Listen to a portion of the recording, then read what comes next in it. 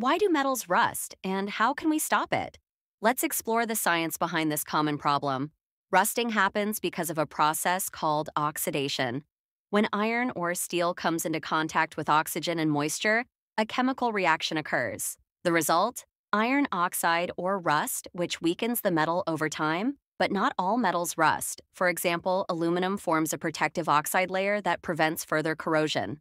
Iron, on the other hand, doesn't have this built-in defense, so it keeps rusting as long as it's exposed. How do we prevent rust? One way is coating the metal. Paint, oil, or wax creates a barrier, blocking moisture and oxygen.